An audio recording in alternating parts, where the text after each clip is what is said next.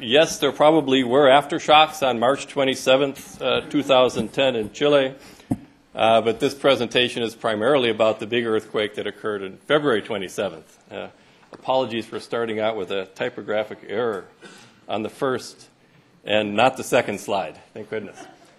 Welcome to this briefing sponsored, as indicated by Professor Moehle. The earthquake, which occurred in local time 3:34 in the morning, 27th of February 2010, affected a very large region of Chile, and also shook surrounding countries to a lesser extent.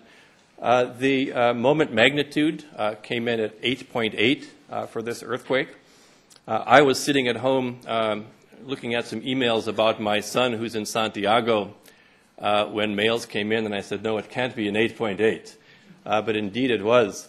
According to USGS, this is now officially ranked as the fifth most energetic, strongest earthquake in recorded history in the world. The fault rupture area was 100 kilometers by 500 kilometers, roughly. The population affected was more than 8 million people. The number of confirmed deaths varies by what source one goes to. I went to the USAID site a couple days ago where they have 452 confirmed deaths. The ministry that's officially responsible lists under 400. Some places list as high as 800, but there have been some errors in reporting, especially as the government changed hands in the middle of the aftermath of this earthquake.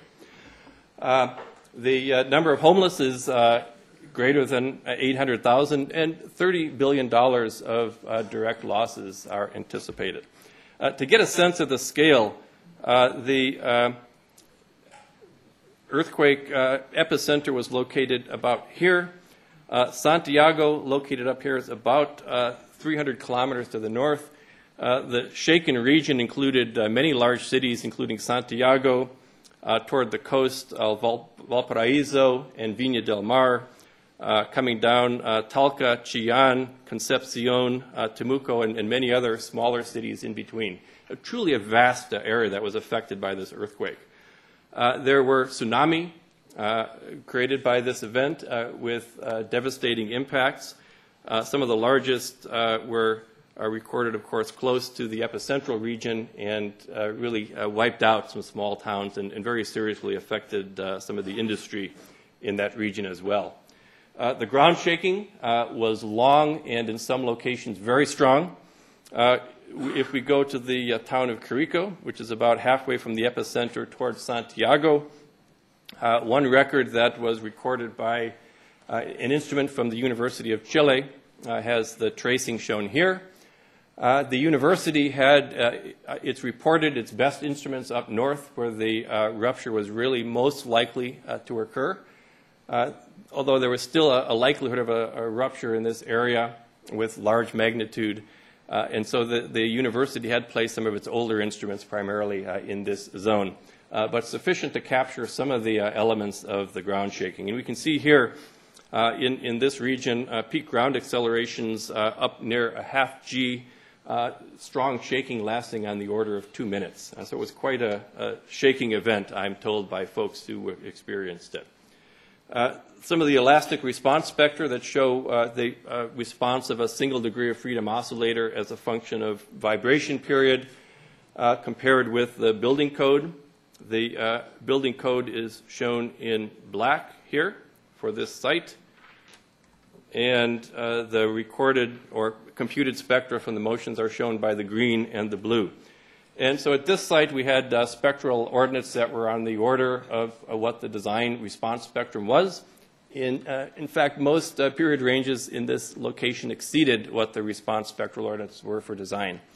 One peculiarity reported by several of the instruments was that in the period range from about 1 to 1.5 or 2 seconds, there was seemingly a burst of energy. And this struck many of the mid-rise reinforced concrete buildings particularly hard. And we'll see some of that in some of the responses in the concrete buildings as we get along in the program today. If you've looked at the news footage, if you've gone online and looked at the AP photos and others, you see things of this type. Small towns ruined, likely to be bulldozed and replaced. Highways wrecked. One example here, and we'll hear more about the highway situation from Mark Yashinsky momentarily. A concrete building totally on its side. I'll talk a little bit about what we think happened to this building and what were some of the underlying features that resulted in this later. And, of course, tsunami effects, which were really devastating. It's shocking to be in an area that has been inundated by tsunami. Just the debris, the smell of decaying fish and the like is really quite oppressive and ruined many places. It was such a big earthquake that EERI put together a very large team. I had the fortune to work with two colleagues in Chile, Rafael Riddle from the Catholic University and Ruben Borischek from the University of Chile, to organize a team. I'm not going to spend the time to list all the members who are shown here, but we covered reinforced concrete buildings as a predominant type of building there, some masonry, some steel and industrial facilities, a non-structural focus, as well as some instrumentation activities. There was a focus on bridges, hospitals, and health. We'll hear about both of those today. Social science aspects we're not going to focus on today, neither tsunami effects. We'll hear from geotechnical engineers about what their main observations were. The on-site support from professors and from students in Chile was outstanding. And we can only hope that when we're struck with such a similar event, when it happens, that we'll be able to be as generous with our time and our knowledge as they were.